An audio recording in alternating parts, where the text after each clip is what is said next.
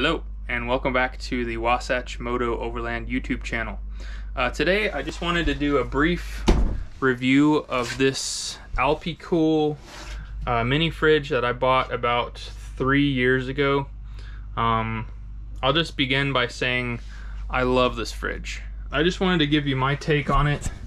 So this is not the smallest version, but it's a pretty good size, and it has this little opening in the top, so you can actually fit, looks like it fits 30 cans, 15 pack of water, 9 ounces of 9 bottles of red wine.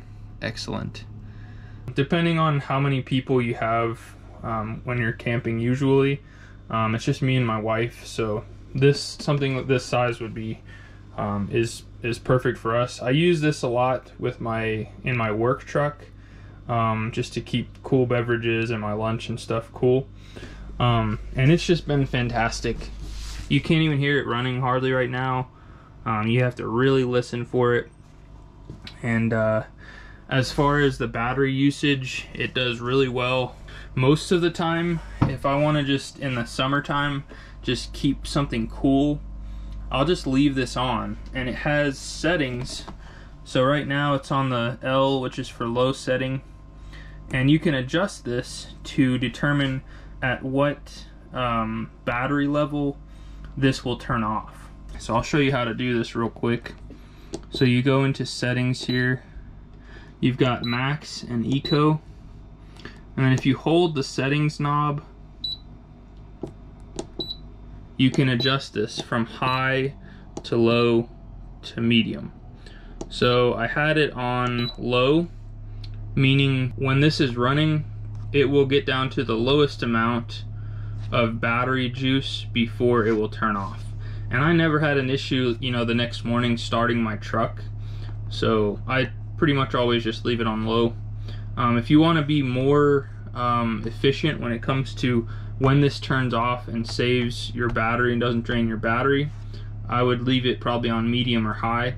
But this will shut off pretty quickly. And then very basic, you've got your temp controls. This can act as a fridge or a freezer.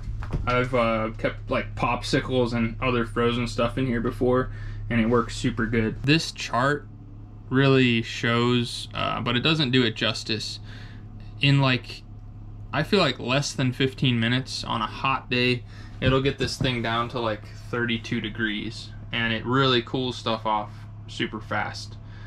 Also great for overlanding. You can use this USB port if you need to charge your phone.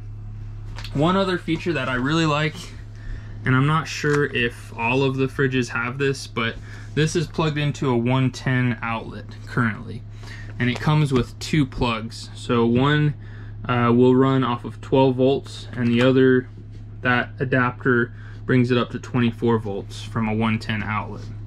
So the other one plugs into your cigarette lighter, and you can run it off of your vehicle. But overall, it's not super heavy. It's pretty compact, and yeah, I've just been super pleased with it. So I just wanted to give you my take on it. Overall, I would highly advise getting one. It's been tried and tested. I've had it for 3 years. It's never given me a problem, and like I said, it stays in my work truck bouncing around, and it's always done me good. So anyways, I just want to give you my take on it, and hopefully this helps you in making a decision on what fridge to get for your setup. So thanks for watching. Make sure and like this video, leave a comment, let me know what you think, and as always, make sure and subscribe to the channel for more great content. Hope you guys have a great rest of the day, and we'll catch you on the next one. Later.